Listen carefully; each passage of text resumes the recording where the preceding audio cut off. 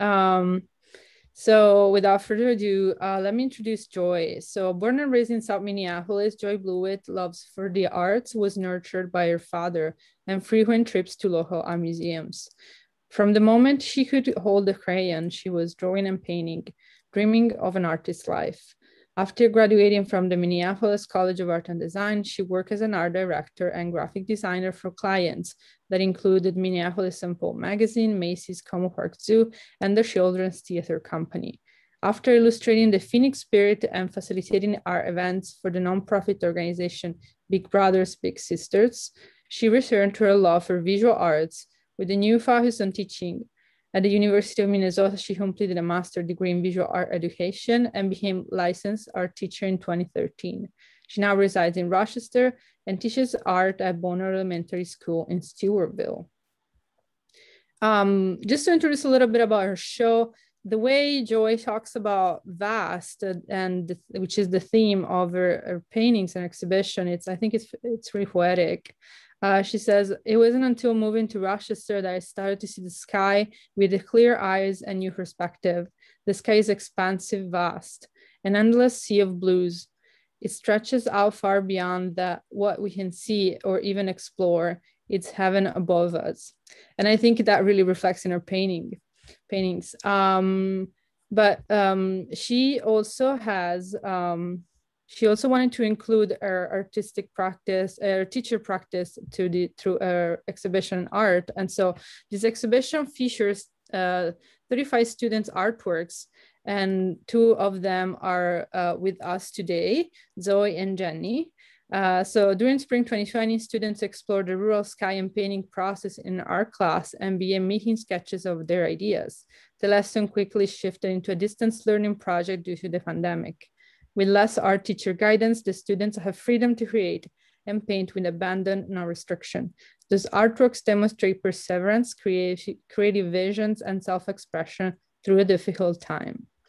Lastly, this activity is made possible by voters of Minnesota through a grant from the Southeastern Minnesota Art Council, and thanks to the legislative appropriation from the Art and Cultural Heritage Fund. And Joy is part of our Rooted program, which exemplifies the commitment of the Art Center to be a central hub for art made in Southeastern Minnesota.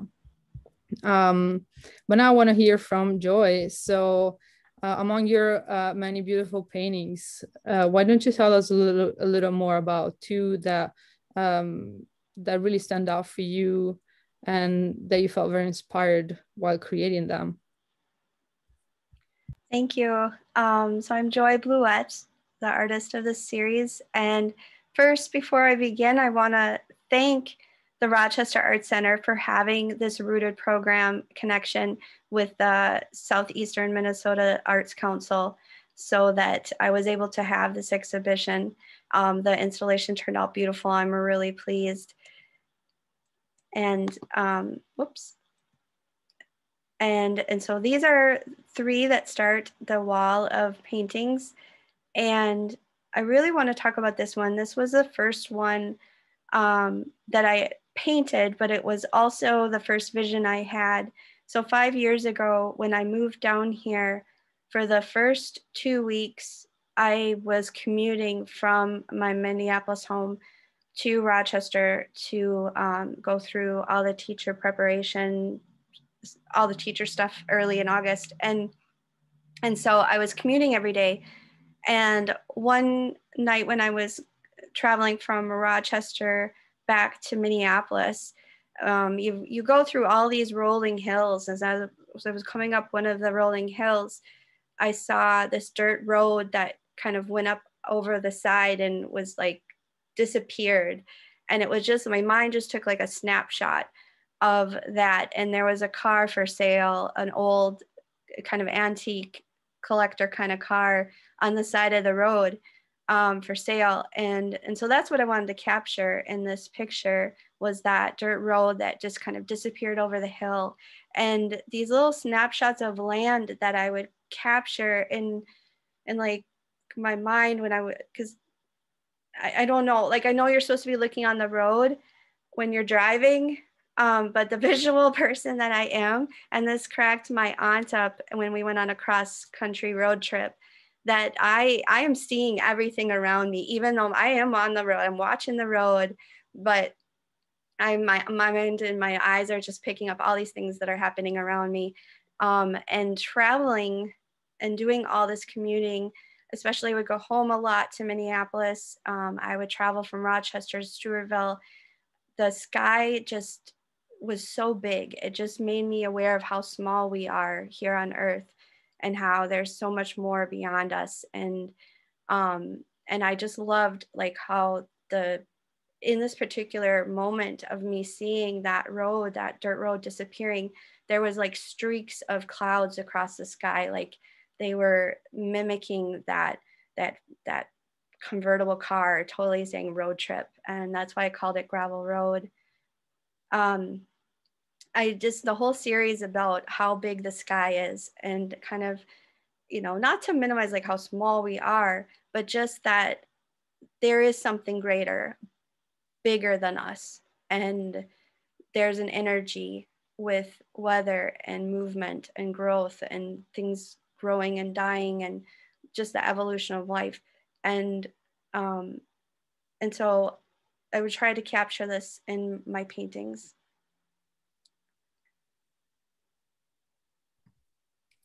Thank you. I think you really do show how vast is the sky. We can totally see that. And when it comes to like your audience, is there some kind of feeling that you would like people to feel when looking at your paintings? I want them to feel, well, one thing that I don't know that this was an intention when I was painting them, but since I was very inspired by the rural landscape on these commutes, and the sky and the weather, and the different parts, what's really interesting is that a friend of mine, when I showed this painting of the two horses on the hill and the white fence, she recognized it from her drives. And so from Minneapolis to Rochester, there's a huge ranch. I don't know exactly where it is, but it's got a huge white fence that kind of frames it. And one night when I was driving from, it was like evening, the sun was going down, from Minneapolis back to Rochester, I came up over this hill, and right there on the hill in this ranch, there were two horses like running to like meet each other. And it was just really beautiful. Of course, I didn't see the clouds like that at that moment. But this is a cloud formation that I saw at a different time as I was planning this painting this past summer. And the clouds off in the distance had this kind of volcanic eruption in the far distance. And I felt that would really fit this idea of the conversation of two horses on this hill. Well, I would personally invite everybody to like leave a comment on that if you feel that when looking at Joy's painting. I do personally feel that I do that commute quite a bit, at least once a week, and yeah, it does really feel really really large, and the clouds are so interesting to look at that. Yeah, sometimes it's kind of hard to like drive and pay attention to the boring road.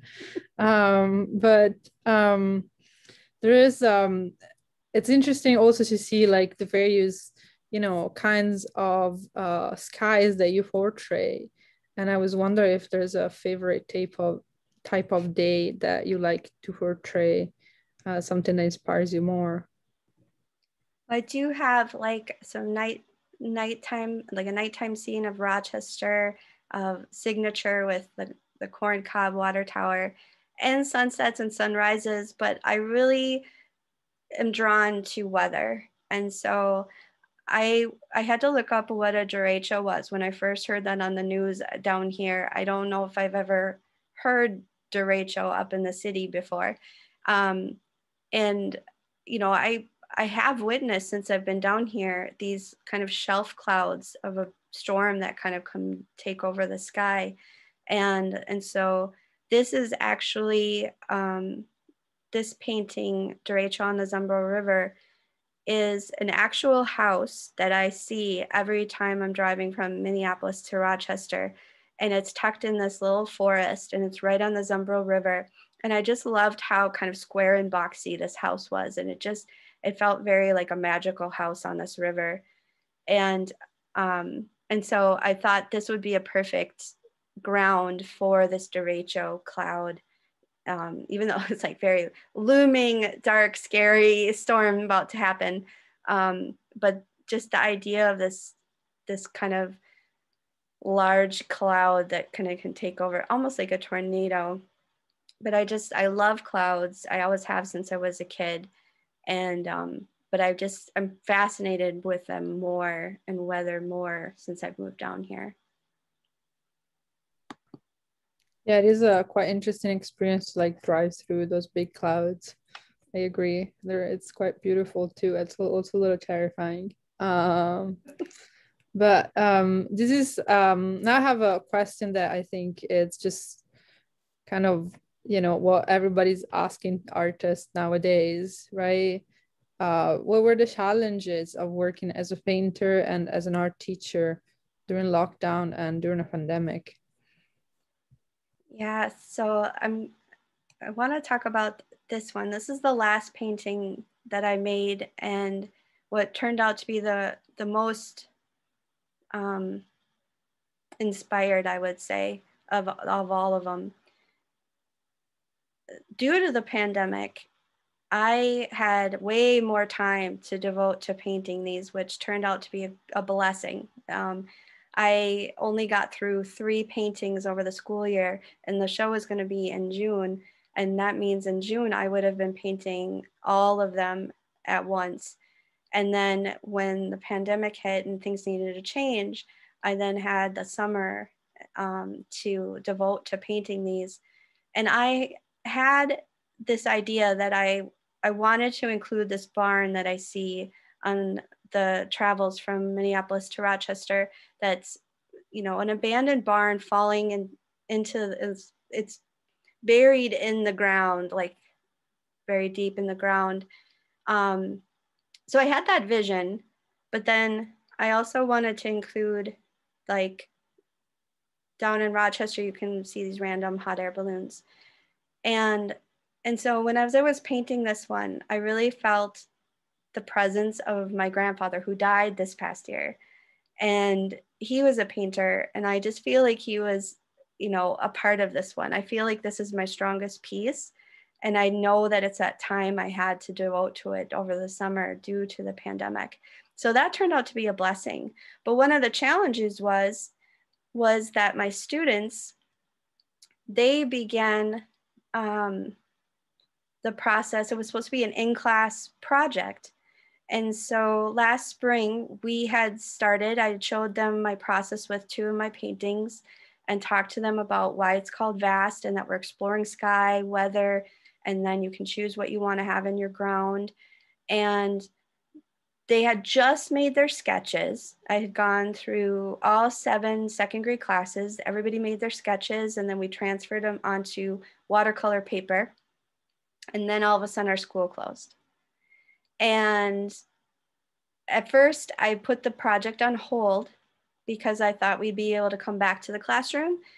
And then it turned out we weren't coming back to the classroom. So then I was going to have a summer studio where students could come to the school and work on it. And then we couldn't have summer school.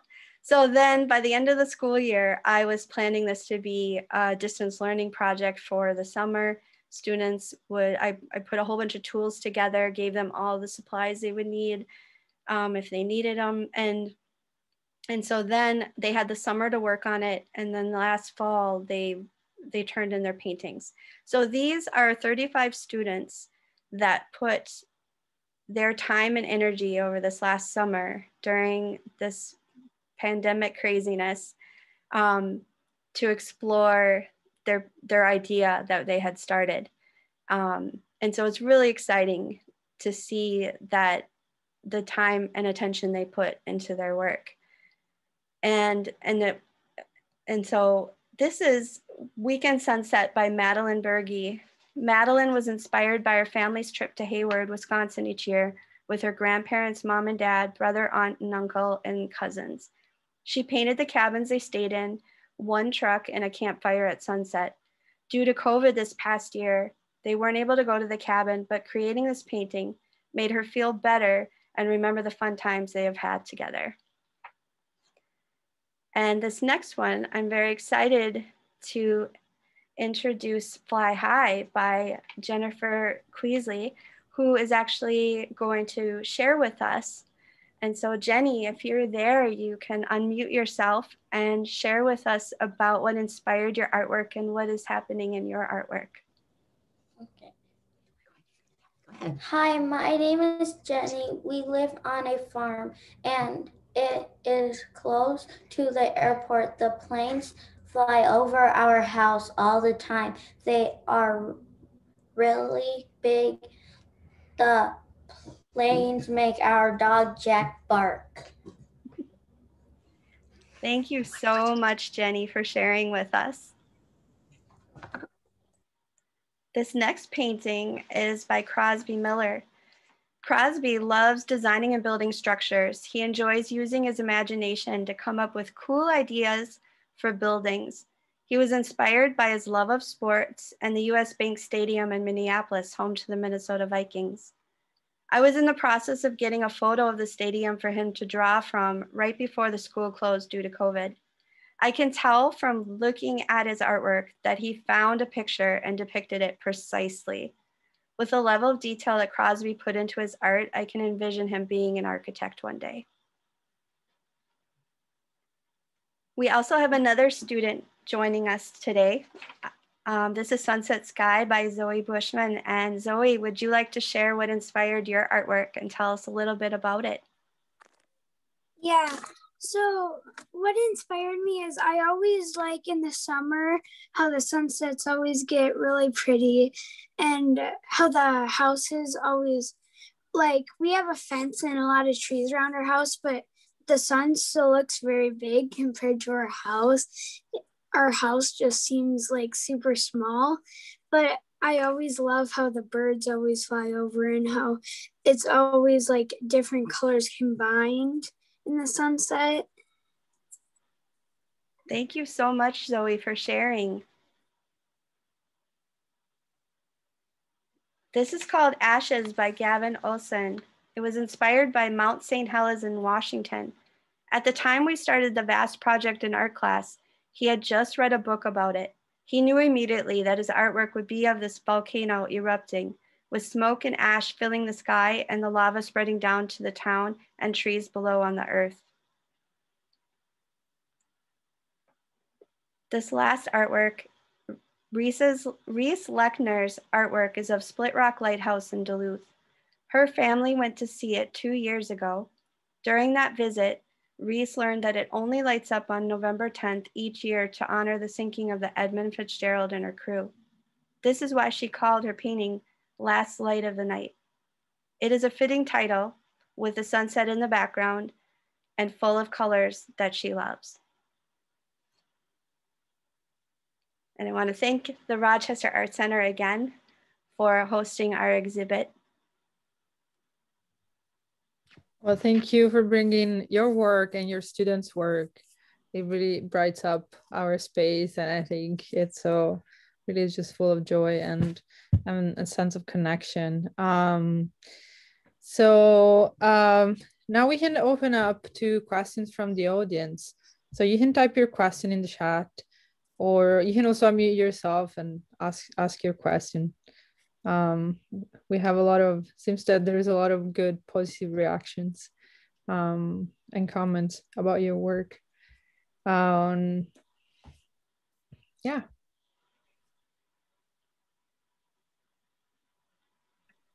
Well, it looks like we had one question asking if the works are for sale. Right. That's very positive. That's your question. I had to double check the contract, and it looks like they are, right, Yes, Joy? they are. Yes, they are. Yeah. Yes, they are. Mine are not the student artworks though. Right. Yeah. Yeah, so if anyone is interested in purchasing one of Joy's work, they can contact the Art Center, and I will be happy to help facilitate. So thank you for that inquiry. Yeah, there was Faith is asking, what was the most difficult one to paint?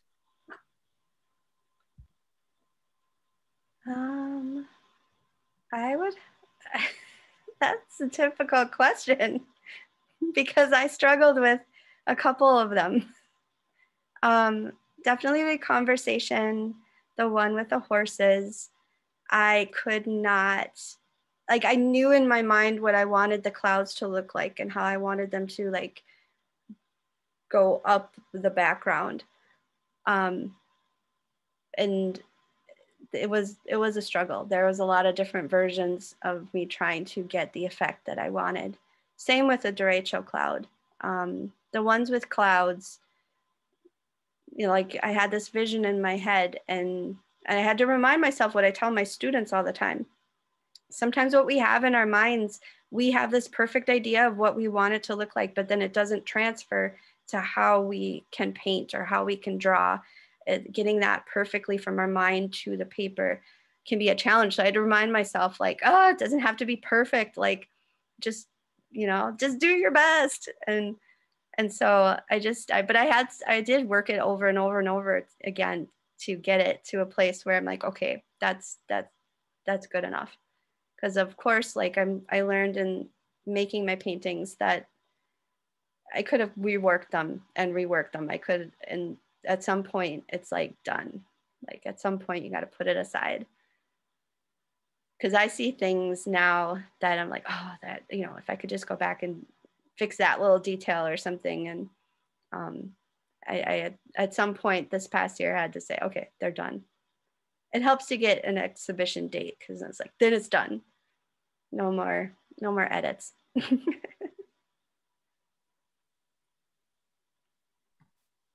Well, thank you for sharing that. I think, yeah, every artist struggle with like that kind of, there's always time for changing something.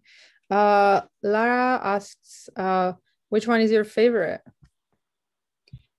My favorite painting is the one called Afterlife. Oops, this one. This is my favorite.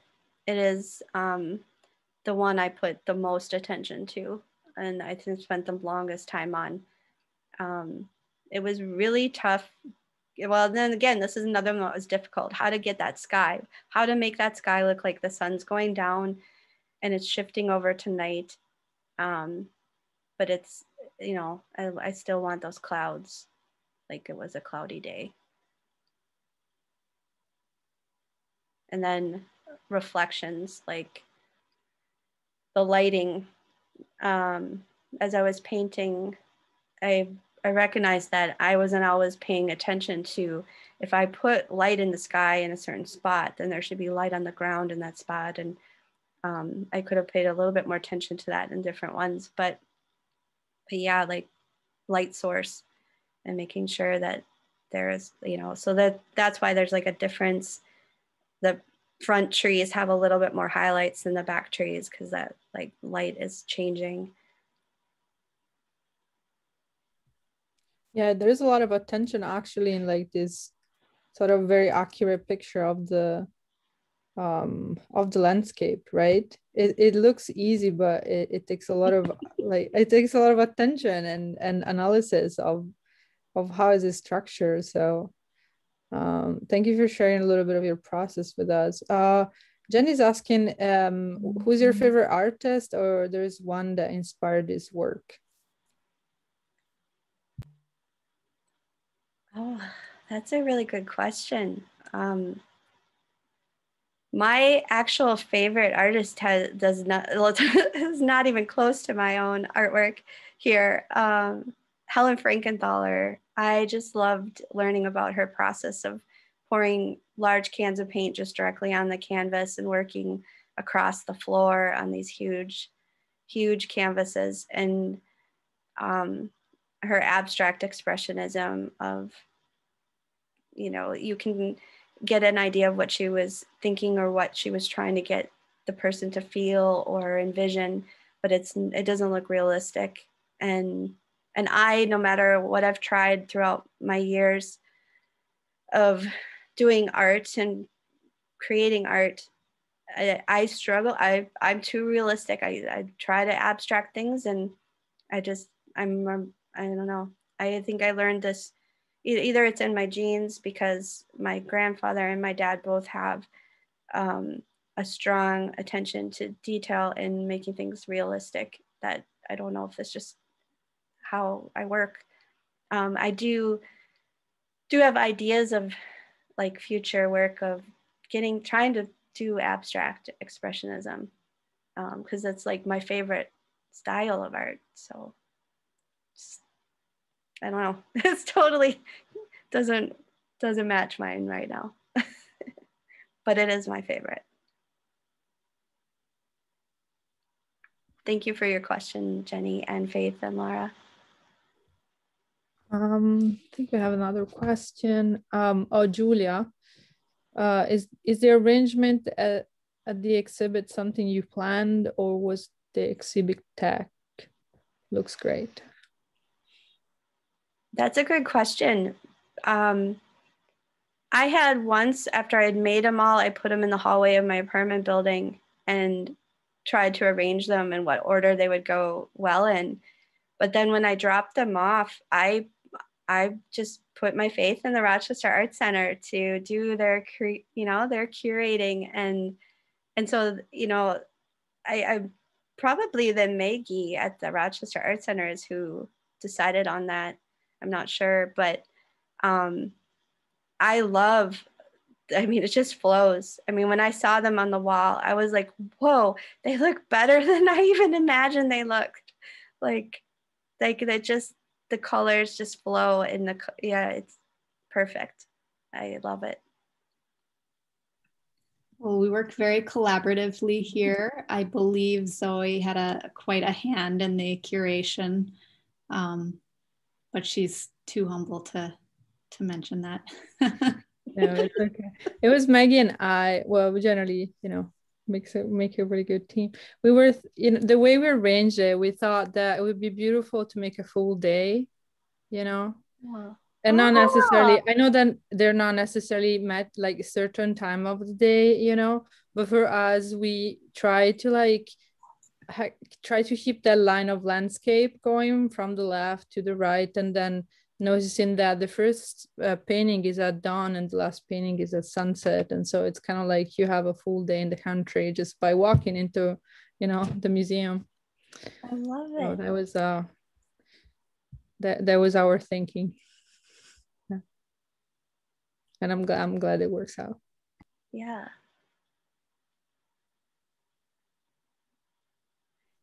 And then maybe that is why it just feels really stronger than when I was just looking at all of them individually, because they're telling a story that I didn't even know was there.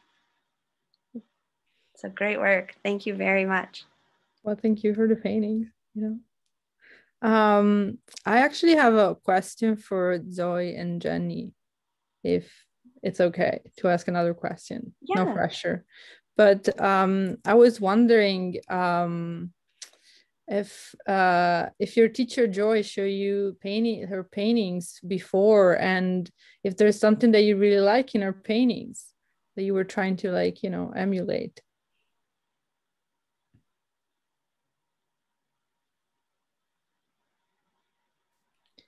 Zoe and Jenny, are you still there? We're here. Can you ask the question again? Yeah, I'm just wondering if there's something that Joy and Jenny like about Joy's paintings, and, you know, if they can share with us. Horses. I like the horses because the clouds actually look like real clouds, and the horses look like they're actually really moving. Mm-hmm. And they're talking to each other.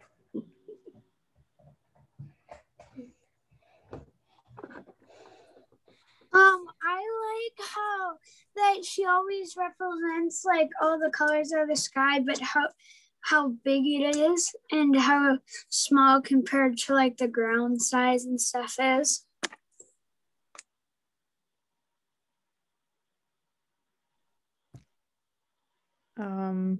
Yeah, here you go, your toughest critics, right? Thank you, Zoe and Jenny, for sharing. It's great. I can see if we have more questions. Well, there's a lot of positive feedback, so I hope that, Joy, you get to like read it later or like right now. Well, I have another question for you while we wait for more. You mentioned that maybe you want to try to work in something abstract, but do you have a plan for your next project? Yes, I do. So I have this vision of flowers without their petals. I don't know what that's about. Well, I kind of do it. I do kind of know what it's about. That's all I have so far. And is that, I don't know what it's exactly going to look like. But I definitely want to explore mixing lots of my own colors. You know, it seemed like this was all really realistic in this series, that I stick to kind of main colors, where I started to mix colors, and I don't want to do more of that. And so like, I think this exploration of the flowers without petals will give me some freedom of mixing my own colors and making new colors. And then I also do have this vision for having an abstract expressionist series, but I have no idea what that will look like when I do it. It's still a dream. When my sister visited me today, I was reminded that this dream of actually even having my work, having a series of work and having an exhibition, has been a dream of mine for about 20 years. So when I graduated from the Minneapolis College of Art and Design, I had a senior show, and then I went on to work in magazine and graphic design. So I really didn't have any, I wasn't painting, I wasn't drawing anymore. And back in college, I had written down in this dream journal, or the Great Notebook is what it was supposed to be called, from the creative problem solving class I took. And I one of my dreams was to have a series of paintings that would be in an exhibit in a gallery. And so like, it took me 20 years to get here, but it's pretty amazing. And I feel like it's just a beginning. It's definitely just the beginning, and I think we're very honored that you're having this experience at the art center. It's great, and it just looks amazing in the space too. You feel just perfection, right? It's beautiful, and you can see it from across the river, but don't let that stop you from coming in.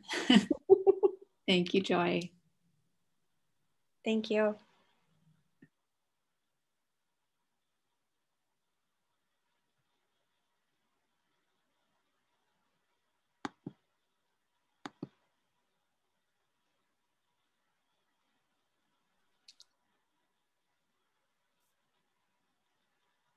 We have another question from one of the two Rochester centers. So it's interesting that your paintings are almost in conversation with your students' work. Have you collaborated with your students before, or will you do that again in the future? Yes, I actually had plans for this year too, of what I wanted to give my second graders an opportunity to do. And this pandemic just won't end, so it's kind of changed some things. But there's a project that, well, I personally love oil pastel watercolor resist, and so there's a first and second grade project where students observe a landscape photograph and an animal photograph and use oil, pastel, and watercolor to create. And they just amazing results, like just totally gallery worthy results from this project that I want at some point to give them an opportunity to have that work on display somewhere. And so I had been in touch with Simba Gallery on Broadway and showed them, and they were interested. And so at some point, like hopefully that will come together. This year has been really limited. I'm traveling on a cart, so art's been a little bit different. And so, but yeah, I think I need to show, my students love seeing my work examples for the projects we do, that I should be showing them more of this. And I really got a sense of how this influenced them by the work the 35 students turned in. That, but I also got a sense from all the students when we started this project, and I shared my process and shared just 2 paintings I had done. When I gave them the opportunity to come up with their own idea, every single student was engaged.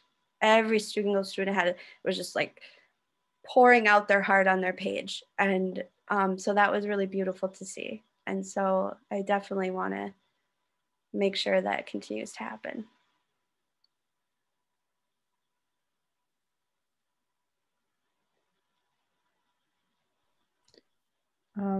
We have one question that's more logistic.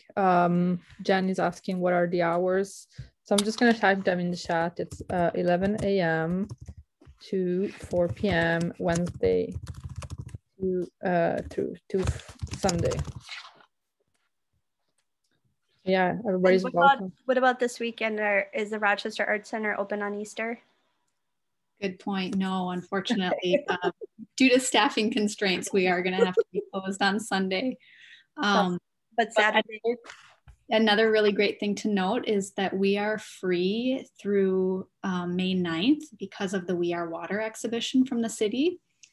So another really great excuse to get your families down here. And then students 21 and under are always free. So I would love to have you guys visit, have everybody visit.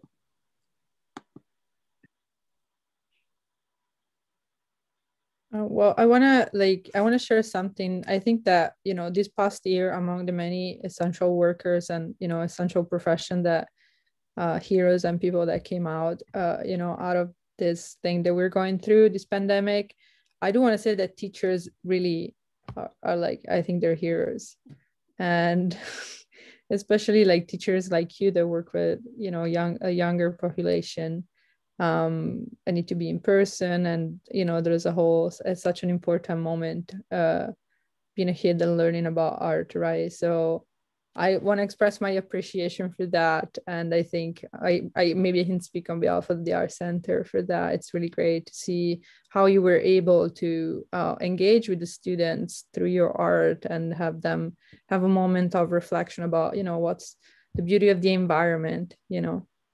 And I was wondering if you want to share a little bit about the process of, collecting those artworks and making them. It's a whole thing, right? It's complicated to like get the artwork from all the old 35 students. Is pretty massive effort, right? Yes. Yes, there were lots of mass emails to families. And then I'm glad that it's kind of a positive thing that the pandemic kind of just kept changing things, because then it gave kids an opportunity. Okay, one more last chance. Anybody who would like to turn in their paintings? Yeah, so there was a lot of communication. Thank you very much.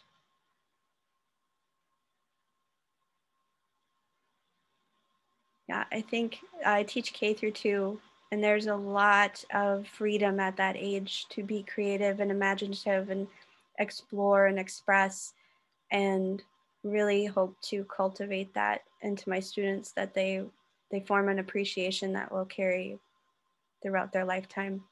Even if it's not a passion or something they want to pursue, that they will have an appreciation for it.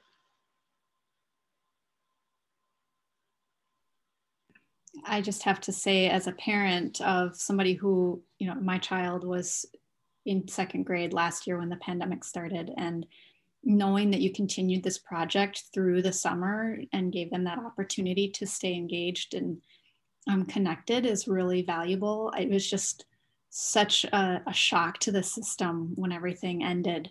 So, so that was really a wonderful experience, I think, for all of your students. Thank you. And thank you, Zoe and Jenny, for sharing tonight. Yeah, thank you. Well, unless there's more questions from the audience, I also think that, you know, if you have more ideas and questions and want to give Joyce more feedback, we can you can always email us and get in touch with Joy. We can put you in touch with Joy. Is there something else that you want to tell us tonight, Joy, before you know, we kind of close this talk? Oh, there's one final question from a student. What has been the inspiration for your artwork? I would have to say I'm heavily influenced from being a teacher these last 7 or 8, 9 years. Because as I left MCAD 20 years ago and pursued graphic design, my passion was always drawing and painting. And so becoming a teacher, I have become a little bit more free of doing my own art too, and getting back into drawing and painting. So I feel like I was inspired to teach students and inspire them, but in return, I'm being inspired as well.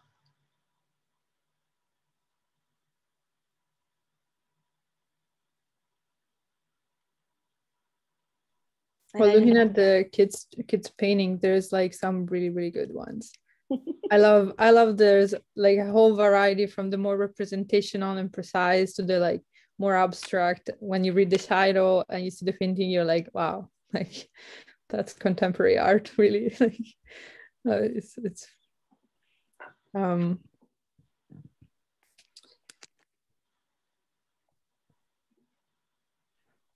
so yeah, thank you so much, Joy, for being with us and for sharing your process, your, you know, inspiration and your work with us. And I hope everybody that was here tonight will be able to see the work in person. And if not, you know, there's always this talk, and we will have we can have more contents to show Joy's work online from a safe distance too.